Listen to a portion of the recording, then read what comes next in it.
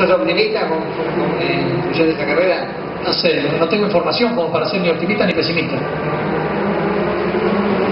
O sea, a ver, di un ejemplo nada más, no quise decir nada, no sé qué es lo que están interpretando, pero solamente di un ejemplo. Capaz que di un mal ejemplo. Hola Pablo, ¿qué tal? Por ahí a veces me conviene quedarme callado. Buenas tardes. Recién dijiste que te juntás con Javier Azar el lunes, sí, por el tema fechas. Sí. ¿Es por esta fecha del 19 de octubre que en principio...? No, es por todas las fechas que quedan de... No, pero digo puntualmente esta porque el otro día te hice fuegos, anunciaste o diste a entender que claro, el 19 se correría en el Estadio Único. Claro, nosotros ¿qué pasaba? Nosotros hasta el otro día teníamos el 6 de octubre previsto correr, el 19 de octubre previsto correr,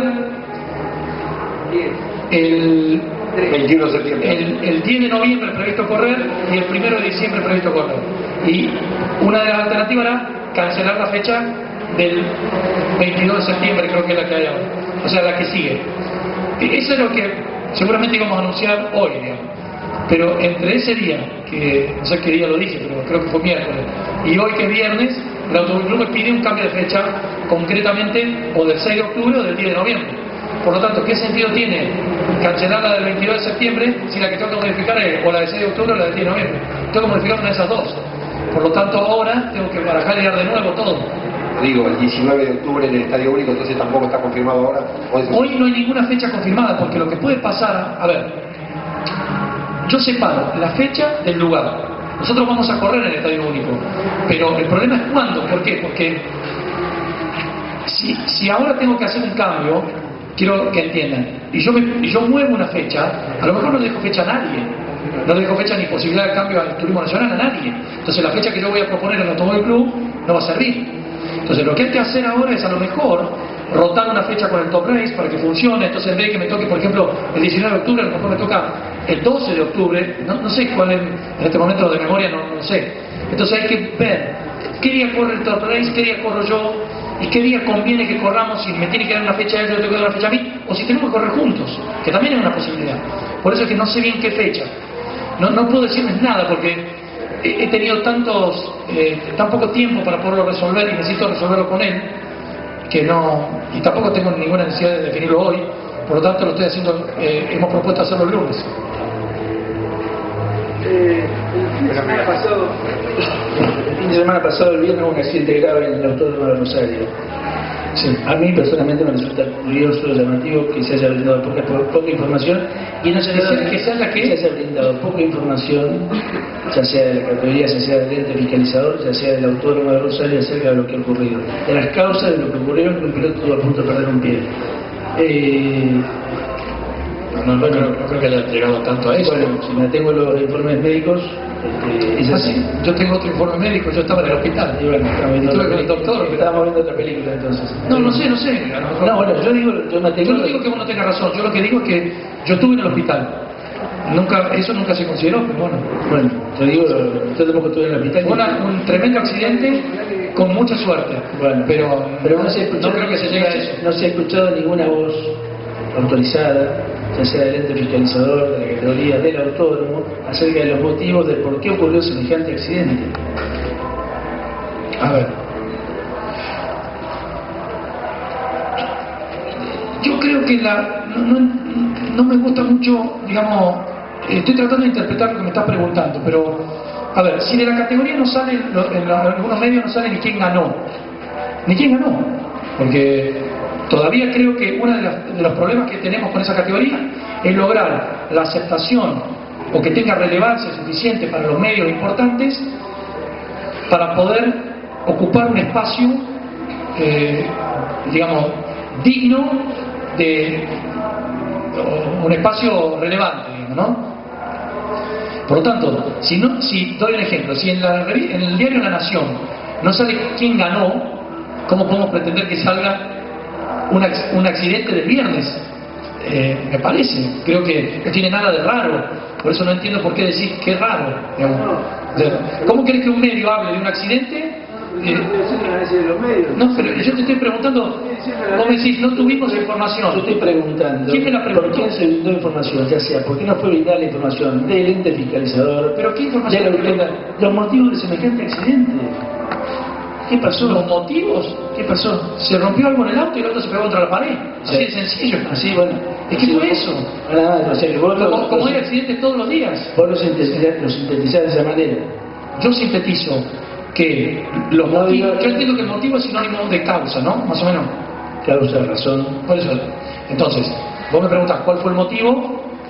Según lo que pudimos hablar con el padre del piloto, los miembros del equipo, y lo que vimos en la pista, lo que vimos en la marca que dejó el auto en el asfalto, algo se rompe de la suspensión del auto, el auto se cae y el auto apunta hacia el paredón. Y el auto pega de lleno contra el paredón. Así de sencillo.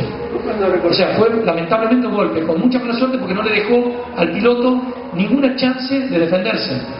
Busca recorrer el mundo. El tratamiento de los accidentes, que vos estás diciendo, por parte de autoridades, insisto, de responsables del circuito, de responsables de categorías.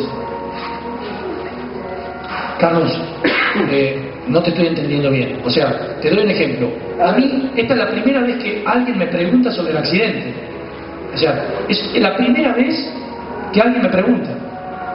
Entonces, digamos, hay una falta, o sea, si no hubo demasiadas explicaciones, tal vez fue una falta de interés de averiguarlo, porque a nosotros nos lo preguntan y contestamos lo que quieran, lo que necesiten, me refiero. Es más, si necesitas fotos, necesitas cosas, nosotros no tenemos ningún problema, no hay nada que ocultar. Lo único que digo es que no hubo interés de nadie por preguntar. Nosotros nos preocupamos por el accidente. Estuvimos conversando hasta con Daniel Singolani, el padre del piloto. Yo fui personalmente al lugar porque cuando yo llegué a la noche del viernes, pues estuve acá en Santa Fe por el tema de la prueba. Y al día siguiente fui al lugar porque había algunos comentarios sobre cómo había estado amurado el bloque o amurado contra el otro, y fui y vi junto con el Automóvil Club para interiorizarle cómo había estado preparado eso, pero eso había estado hasta inspeccionado por Carlos Bertrán, que justo en ese momento estaba en el país y nos dio una mano, y la verdad que, digamos, nos llamó la atención cómo se corre el muro para atrás, pero según el Automóvil Club funcionó como corresponde, nosotros lo vimos amurado, lo vimos apoyado, no hubo nada que nos pareciera digno de modificar. Sí entiendo que creo que el accidente se agrava, o el golpe, no el golpe, porque el golpe fue muy fuerte contra el primer bloque, pero el resultado del auto, de la destrucción del auto, fue agravado porque queda como un pequeño escalón entre un muro y otro, y eso tal vez, a lo mejor algo se haya trabado ahí, o la rueda se metió para adentro y arrastró parte de la estructura del auto, la chapa del auto, etc.